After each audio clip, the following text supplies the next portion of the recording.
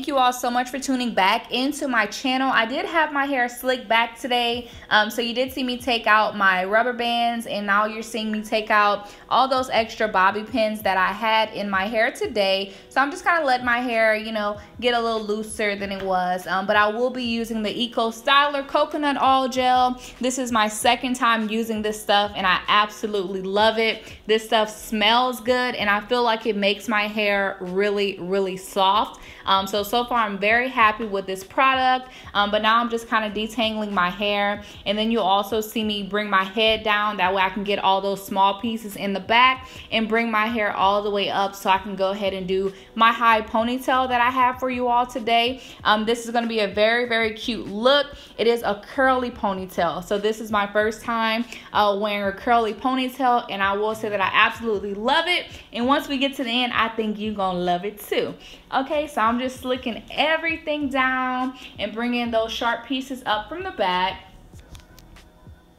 And I'm just taking just a little bit more gel in the back to go ahead and slick down those pieces. And now I'm just going back over with my bristle brush just to kind of get those flyaways and to get that frizz down.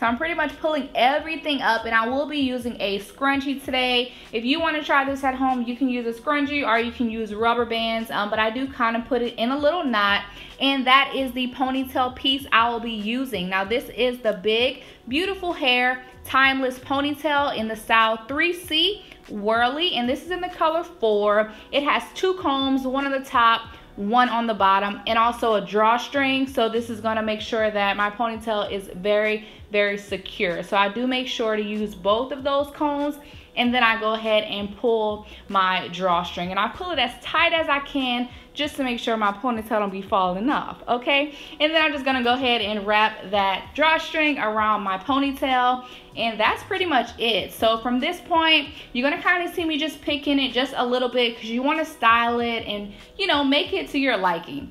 So now I'm just going to take my good old-fashioned toothbrush with some gel and kind of slick down my baby hairs a little bit. I don't like nothing too crazy, you know, but I like it nice and smooth. But this is pretty much how it came out. So if you guys are looking for a cute hairstyle, this is absolutely amazing, and it's very quick to do. So I hope you all did enjoy this video. Rocking my body for you.